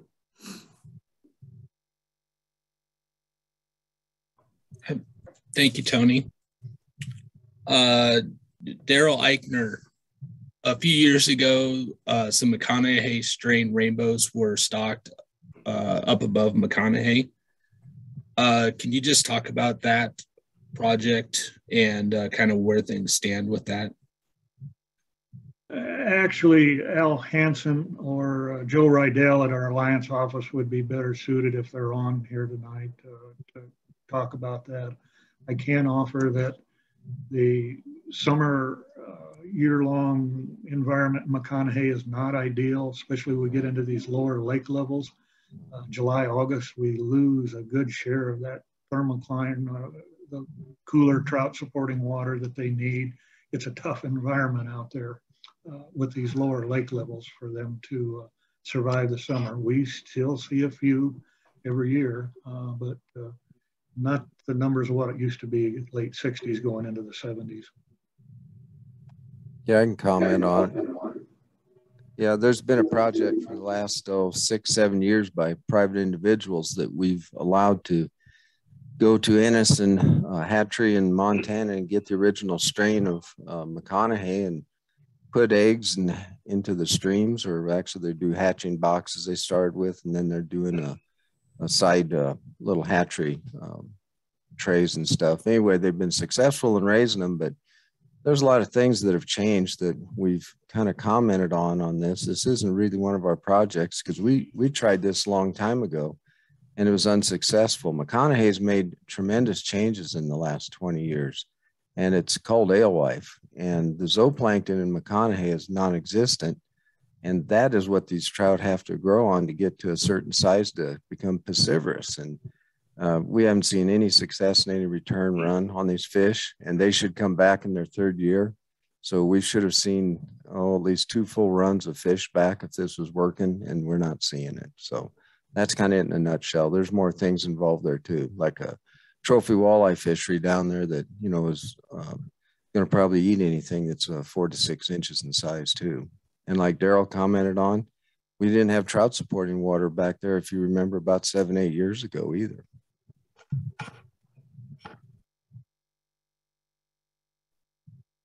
Thanks, Al. For those of you who don't know, Al Hansen is our district supervisor out in the Northwest District.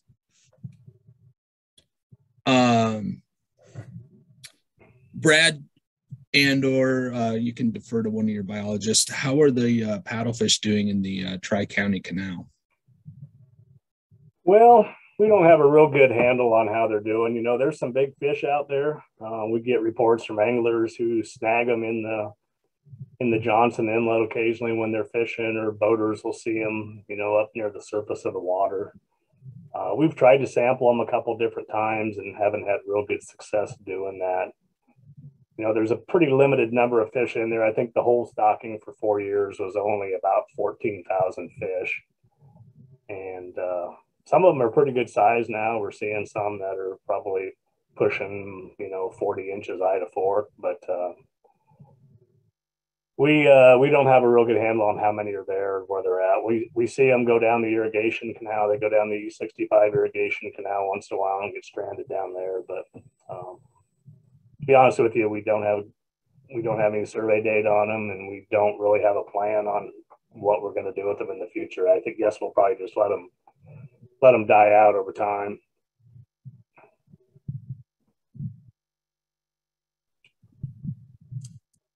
All right, thank you. I guess that kind of answers the next one as far as paddlefish stocking in Gallagher and if that's going to continue. At this point, we don't have any plans to continue stocking them in the system. So I think the last year we stocked them was 2018, I believe. So. And then one more follow-up on that. Any discussion on salvage tags for paddlefish in those canal areas when there's potential dewatering? Well, this might be a good one for Mike Tome or one of the other officers to answer, but we do allow for the take of one of them, I believe, with a salvage tag in the irrigation canals. Mike can maybe verify that, or one of the other officers in that area. The way we have things set up right now to salvage fish out of the Tri-County Canal system or the Farwell Irrigation District Canal or the Maloney Canal, you have to get an approved salvage permit through either the Kearney or the North Platte District office. And then you have to have that permit in hand to legally collect fish out of those canals when they get dewatered. So the way I understand it, I think you're allowed one paddlefish based on that permit. Yeah, I don't recall ever seeing one of those permits. Maybe they did exist at one point in time, but yeah, you have to get those through our fisheries biologist at one of our offices, sort of like Brad described. All right, thank you guys. We got a few questions here about Lake McConaughey. To start off, talking about walleye stocking at Lake McConaughey, kind of how that came about to where we are now and moving towards the future and any changes that might occur. Daryl, Brad, Tony, and Dean, any comments that any of you guys want to share? I guess I can start. We typically stock fingerling in McConaughey, and that again is somewhat related to the alewife that we have present. They are very efficient filter feeders. We don't have the large zooplankton we had pre-alewife. They do allow us to grow some really healthy fish, but because of the alewife, we started stocking McConaughey, and we use primarily the fingerling to get them hopefully past the low numbers of zooplankton, that being an issue. Hopefully we can stock them on top of a shad or alewife hatch so they have immediate forage available. The last 3 years, we have stocked with a boat. The research students, the research project on McConaughey has identified some shoreline predation from smallmouth, white bass, wiper, walleye on these stocked walleye. That's why we've gone to boat stockings, get them out away from the shoreline. Prior to the boat stockings, we would always try to split a load, and these come in multiple loads, by the way. They don't all come in one day. We either split the truckload into thirds or halves, half go in one place, half on another access point. Tried to stay away from the eastern third of the reservoir. There's more alewife, or there historically used to be. But rather than stock the entire load in one location, we tried to split it up a little bit, each truckload, whether it was the north side or south shoreline of McConaughey. I might add another thing. We typically stock at 50 fingerling per acre based on 30,000 acre McConaughey at full pool. That's 1.5 million fish. The request this year, again, we won't be at 30,000 acres, but hopefully we'll get the stocking request of 1.5 million. 300,000 of those will be held to a little larger size, see if we can show some benefit from that.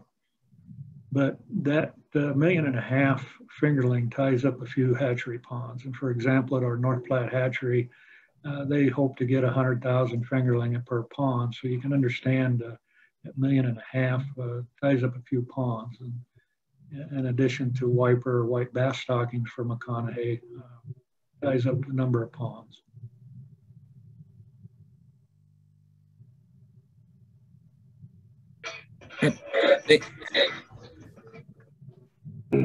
Thank you, Daryl.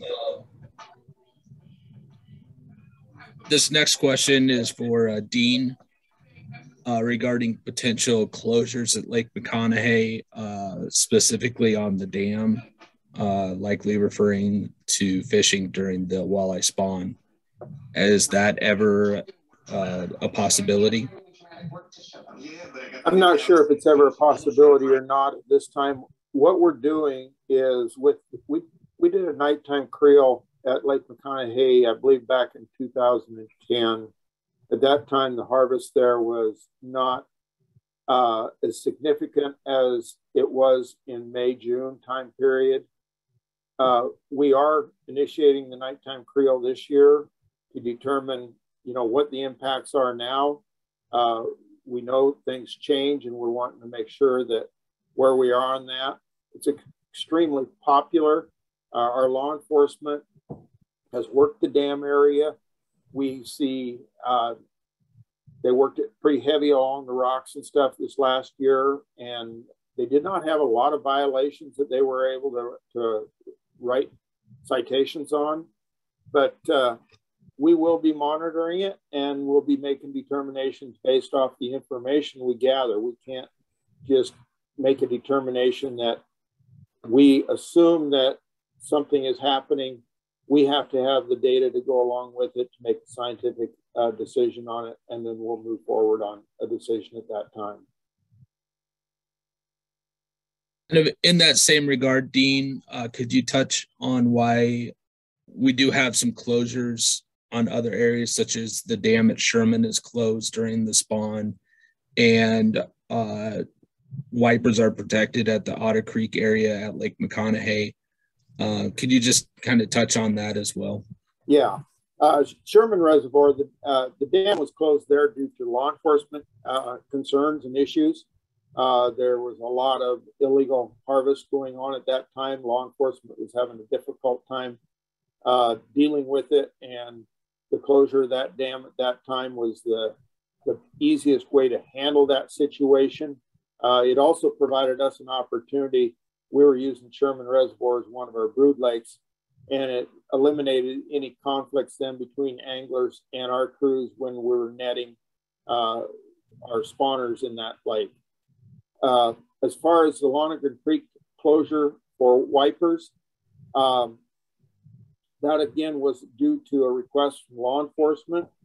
the concentration of wipers in Lonergan Creek at certain times of the year are extremely high. As one officer put it, you can almost walk across them to one side to the other.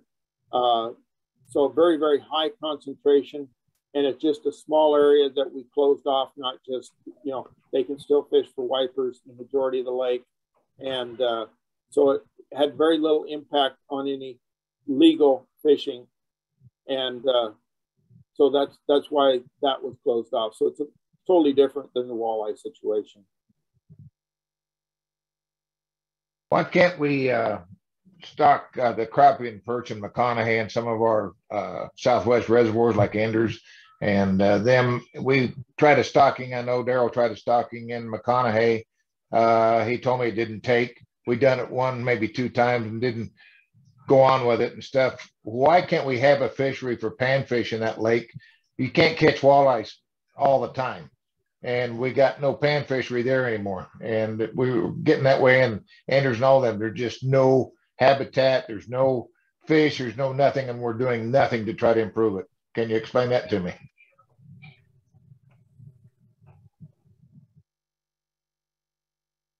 Well, that is correct. Back 2010, we had been at a new record low in 2004. A lot of terrestrial vegetation established on the exposed lake bed, and we gained 8,000 surface acres in 1 year. And we did stock crappie 2010, 11, and 12.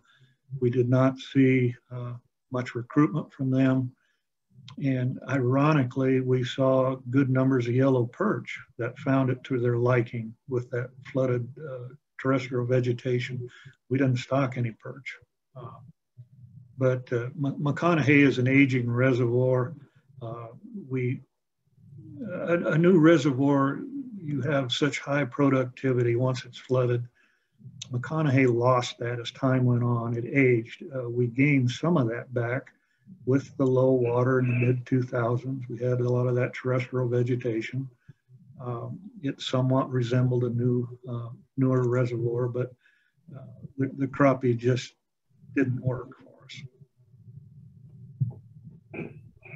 Well, have we tried in other reservoirs to see if this is just that reservoir? Because we're not seeing any stocking going into Anders and to Swanson and Red Willow and stuff. You guys are dependent on the population that's there to produce, and they're not producing. We have to stock walleye every year. Why can't we just keep stocking perch and crappie and stuff? We seem to be able to do that, but we can't do the panfish. I'm going to let one of the guys from the Southwest reservoirs respond. I can touch on that. The crappie in the Southwest, we have started sampling those more frequently to get a better handle on those populations. We're currently looking at some different regulations, possibly once we have some of that data in hand, to try to benefit the crappie populations. Red Willow, Enders, some of those places, we've seen a lot of successful crappie fishing in the last several years. And part of our response to some of the degrading habitat, because all of these systems that we have throughout the state are aging reservoirs. So we've lost a lot of productivity, not just at McConaughey, but within the Southwest and other reservoirs across the state and across the country, outside of just Nebraska. Our response has been the Georgia Cube project that we're working on. We're going to provide some extra habitat there. We do stock yellow perch in the Southwest on a rotation at Medicine Creek and Swanson when we have those available. And we'll continue to monitor those populations to build those fisheries where possible. But, those Southwest reservoirs and McConaughey are not the same animal. And we have cove habitat at most of those that we don't have available at McConaughey, as well as flooded vegetation due to those summer drawdowns and refilling.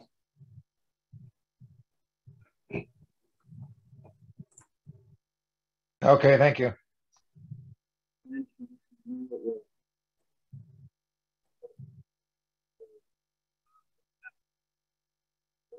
You're muted, Tony.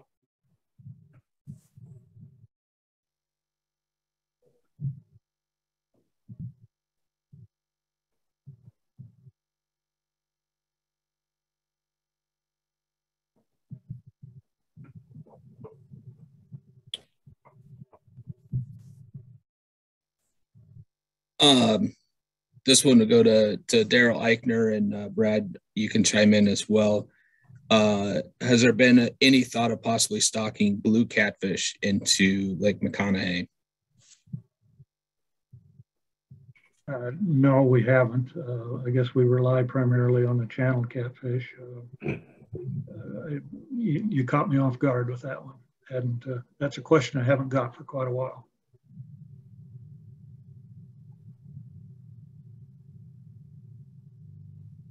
And we are stocking blue cats in a couple of the southwest reservoirs and into Elwood.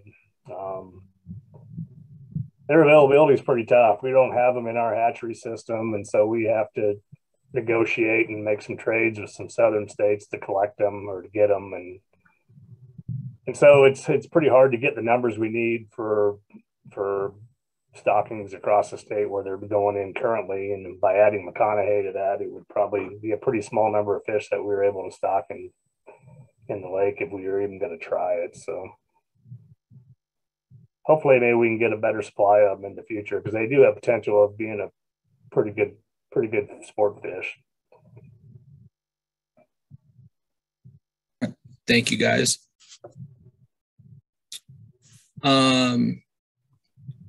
Going to bring Deputy Director Swenson back in. This has to do with reopening access on the north side of McConaughey Spring Park to Otter Creek. I think I saw you respond in the chat regarding this, but in case anybody missed that, if you want to touch on that. Sure. Yeah, good question. I appreciate everybody's input on what we're doing out there with our management plan. Any decision to reopen that section of the lake, of course, is going to depend upon agreement with Central Public Power Irrigation District, turn and plover surveys. And when we do open it, we would probably look at an arrangement with the local concession provider to help manage that section. So no immediate plans to open it, but always willing to consider those things.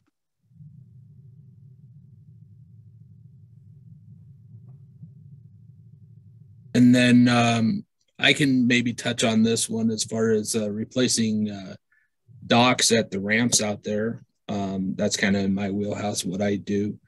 Will you work with our Parks Division to try to replace docks as projects come up and develop projects? We're currently working to replace docks at Martin Bay and Cedar View.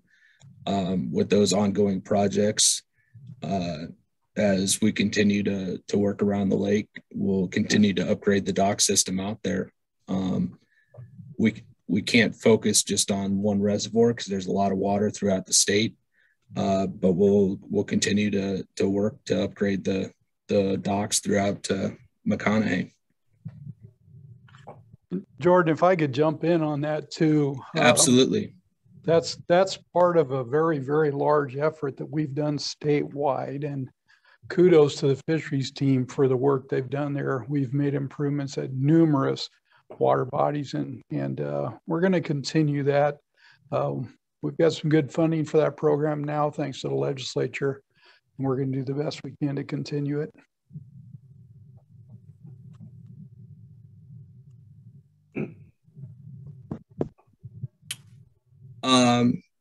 Thank you, Deputy Director Swenson. Kind of another topic here. Brad, you touched on it a little bit in your talk about some of the research that's been done out at Lake McConaughey and where the predators are when we're stocking walleye and white bass out there. And maybe Keith Copel, I think you're on here as well. If you guys care to expand on how we're actually putting that research to use and possibly changing our locations of where we're stocking fish. Yeah, I might defer that question to Sean. It's part of Sean's graduate project, and he might want to toot his own horn and tell everybody how he collected that data and how we're utilizing it to stock fish.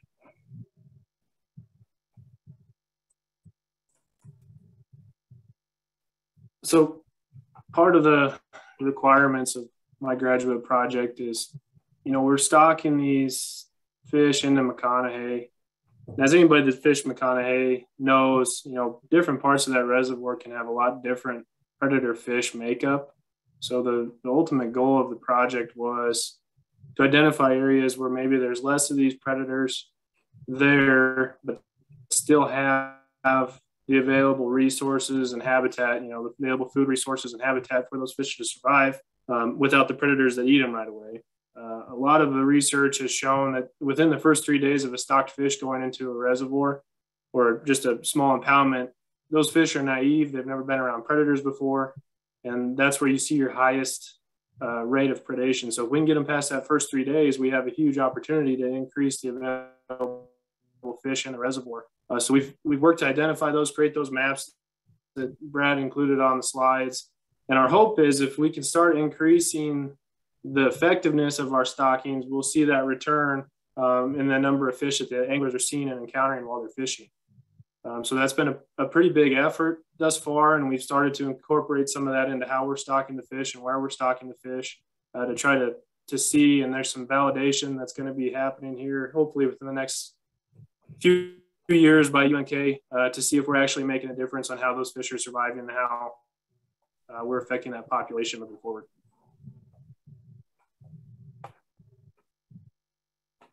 All right, thanks, Sean. We are kind of running towards the end here on time, so we're going to get to a couple other non-Lake McConaughey questions. Any thoughts on putting a slot limit on walleye at Sutherland and or Lake Maloney? I believe those are Jared's sub-district. Well, that thought's crossed my mind over the last 12 years, once or twice. But with the high harvest rates that go on at those two reservoirs, it's not left my own mind. If that's something that would want to be addressed, it would have to be something my administration prompts.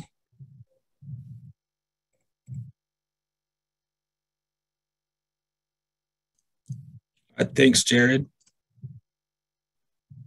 And then Sean, do you know of any plans to address the water level issues that are going on down at Swanson?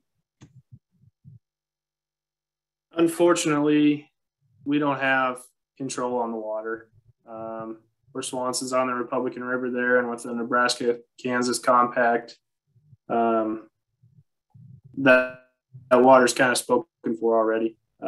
Perfect world, we'd plug the reservoir and we'd fill it up and we'd have a full reservoir, but we don't have that opportunity, unfortunately. So at this time, outlook for this coming year looks pretty bleak with the dry year that we're having.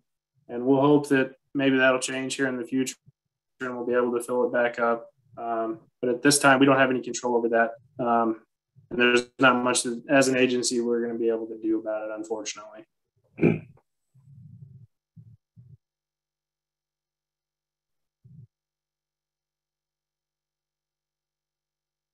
All right, thanks. Thanks for that. Somebody did ask about environmental account releases from Lake McConaughey. I was able to reach out to Mark Porath, who is with the Fish and Wildlife Service and is the environmental account manager. He said at this time, let's see, there's not planning for early whooping crane releases this spring because of the predicted dry conditions, and they're planning to save the environmental account water for June germination suppression flows. So no environmental account releases for early this spring.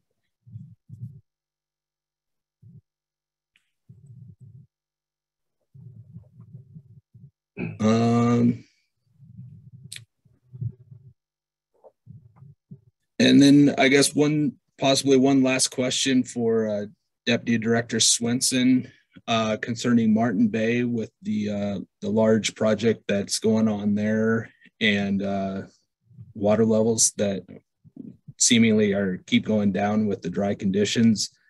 Any plans that we may have to continue to allow boat access in there?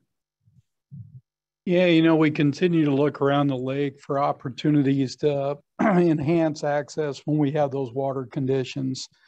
Don't have anything immediately for Martin Bay other than the big project that's underway. There, we're hoping that with the change in the approach will address things. But yeah, as that bay dries up, it becomes more and more of a challenge for us, and we'll continue to focus on it. And we'll adjust some of our operational routines there accordingly. That's about the best I can offer right now.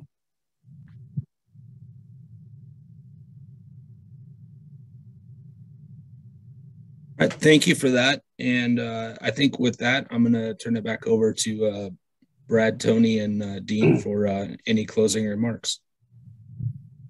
Now, maybe I'll start. First of all, just, thanks for putting up with the technical difficulties we had tonight. Hopefully you're able to understand everything. If not, feel free to get a hold of me personally, and I'll try to answer any more questions you might have. My contact information is on the screen.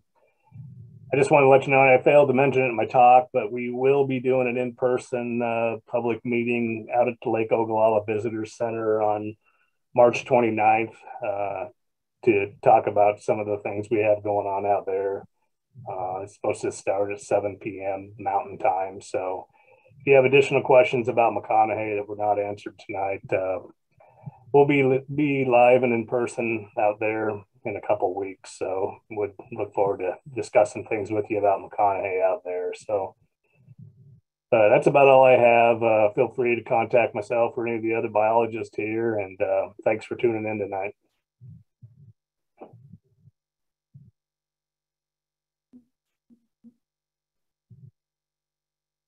Yeah, and this is Dean Rosenthal. I wanted to take the opportunity to thank all of the people that have participated tonight, all the people that stayed online. We've had tremendous conversation here. I know we haven't been able to address all the questions, and hopefully with time, we'll be able to address everybody's questions. We'll be moving forward with a lot of the projects we talked about tonight, and we'll be taking a lot of these questions into consideration as we move forward on our management plans in the various lakes. And I want to especially thank our Southwest District management staff. They got a large area to cover, a lot of territory, and they do a tremendous job out there, and I really appreciate all their efforts. Really appreciate Tony taking the time and going through this to begin with, and everybody putting up with the technical difficulties. I want to thank our commissioners for being in attendance on this meeting, and also Deputy Director Swenson for his assistance throughout this meeting. We really appreciate everybody's help, and hope everybody has a good evening. And if you want, show up to the meeting at March 29th out at the Lake McConaughey Visitor Center, 7 p.m. Mountain. Thank you. Hey, Dean, are you still on? Yes. There is some question about the possibility of doing a Zoom option with that 329 meeting too, so we can talk about that. Okay. All right, thanks. Mm-hmm. And one more thing to mention, this will, even though we had difficulties, this will go on our, this recording of this meeting will go on our YouTube channel along with all of our other district meetings. They should be posted probably by early next week. So you can check out this meeting, tell your friends about it, and all the other district updates. So echo all the comments. Really appreciate everybody hanging with us and the interest and passion in these fisheries. Thanks a lot. Thanks, team. Good job. Good night.